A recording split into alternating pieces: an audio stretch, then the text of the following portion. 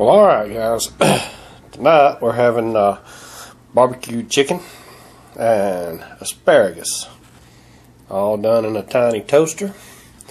And then, as soon as we're finished with that, we're gonna drain and rinse and sample these fermented pears. And my buddy Okie Rob, he is some kind of worried about that celery.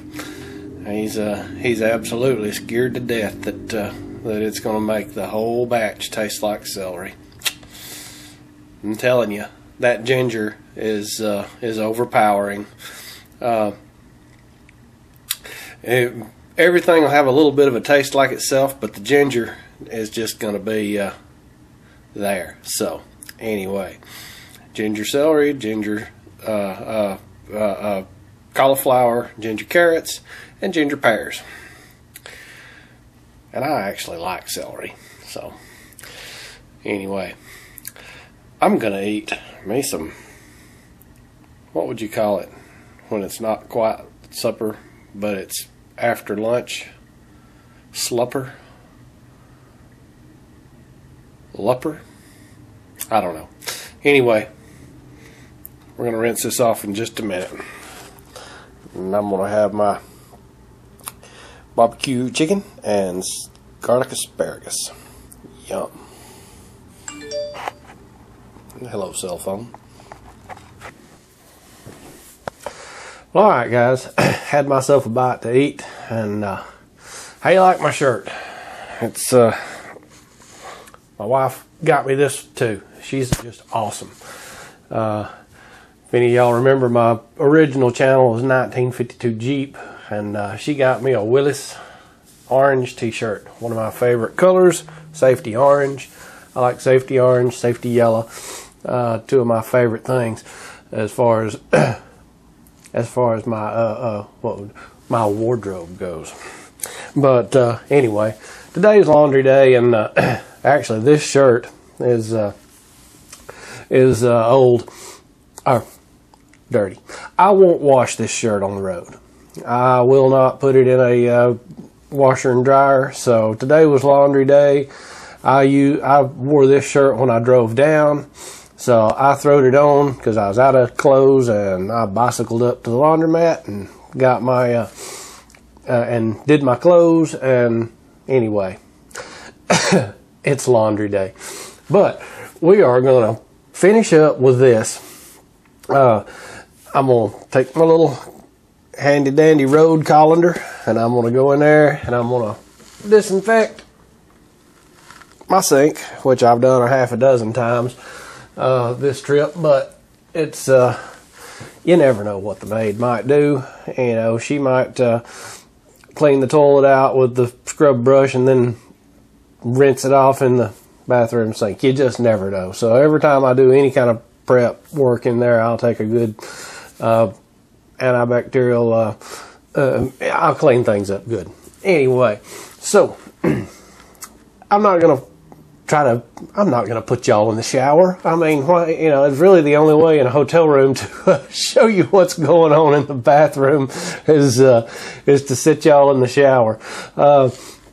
So I'm gonna go in there and disinfect everything, drain and rinse, and I'll be right back, and we're going to do a taste test. I am really interested on seeing how those pears taste. So give me just a few. Actually, through YouTube magic, it won't take but just a second. See y'all in a second. Well, alright guys, we got everything rinsed off. We got the order pylon ready to travel. I get to leave and go home. Got to go see the cardiologist next Monday, so travel back home, and they say there's work there. We'll see how long that might last, but there ain't much work in Alabama, that's for sure. But alright, got this little guy full, and this little guy full, and this little guy about half full, so that'll make for some delicious snacks traveling back home. And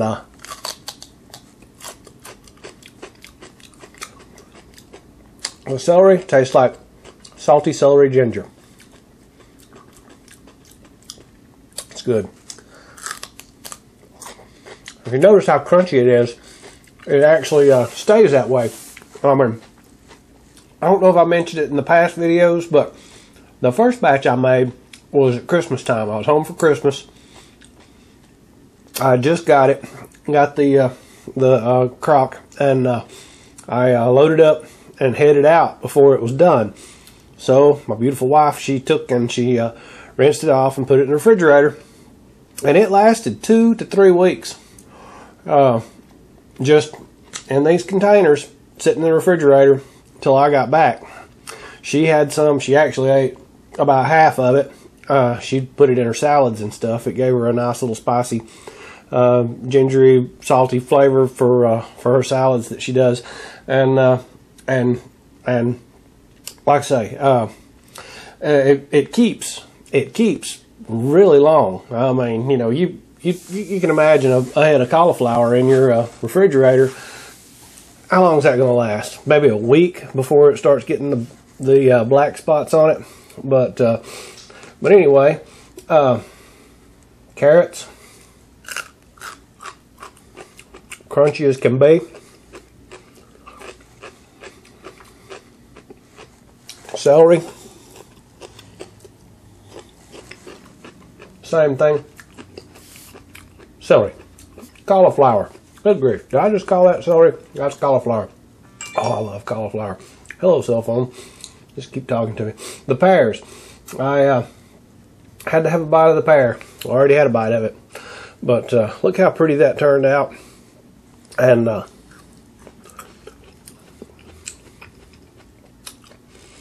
it's a salty ginger pear. It's good. It's all good. And it's going to keep so much longer now that it's been through this process. And anyway, but I had something I wanted to throw out there to you guys. I really have a hard time getting my wife involved with YouTube, but she's very supportive of it. And I just wish you guys would just throw in the comments, maybe click the thumbs up, and go thumbs up for Sarah, and see if maybe that maybe throw in the comment, you know, just a comment, thumbs up for Sarah, to see if we can't get her to show her cornbread recipe, or maybe her chili or her taco salad recipe. She is an incredible cook. She is outrageous. I'll give her the passwords to everything, and she could sit at home while I'm out of town and upload videos on her own. But I think she might need a little bit of encouragement. I mean, you know, she is very camera shy, very camera shy. To be as pretty as she is just too camera shy. So anyway, throw a comment down there. You know, thumbs up for Sarah, because this is the crock, the shirt. Heck, she's very supportive of what I do on here, and anyway, I'd love to get her in a video or two. I've actually been able to get her hands in 1 or 2 videos, and there's a little speaking part in there, but she wouldn't let me get that pretty face of hers in there. So anyway, that's it for this this series. Fermented vegetables. I'm gonna tell you, they're delicious. I've still got a lot to learn about this, but I'm enjoying it so far. Like I said, this is only my 3rd batch that I've made, but it helps things out. It's delicious. It lasts for a really long time once you do the fermentation process and put it in the fridge. So you know, I see nothing. I see nothing but positives about it. So, like I say, I really enjoy it. If you guys get a chance, give it a try. There's lots of different ways to do it. There's mason jar ways. You can buy a little venting screw-on mason jar lids and use the half-gallon or even the quart mason jar to do it. There's lots of ways to do it. Tons of videos on here. My little fancy croc's not the only way to do it. And I'm gonna tell you, it is delicious. It really is. I'm gonna snack on this all week, and then I'm gonna snack on it on the way home. So I'll see y'all in the next day or two, or who knows, if things get busy at work, we may be back in Alabama by the time I see you again. You guys take care. Jason, out.